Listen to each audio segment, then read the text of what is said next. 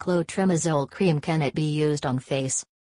Clotrimazole is used to treat skin infections such as athlete's foot, jock itch, ringworm, and other fungal skin infections, candidiasis.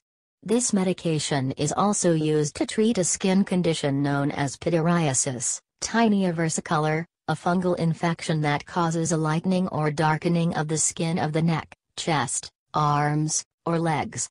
Clotrimazole is an azole antifungal that works by preventing the growth of fungus. Use this medication on the skin only.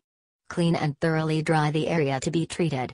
Apply this medication to the affected skin, usually twice a day or as directed by your doctor.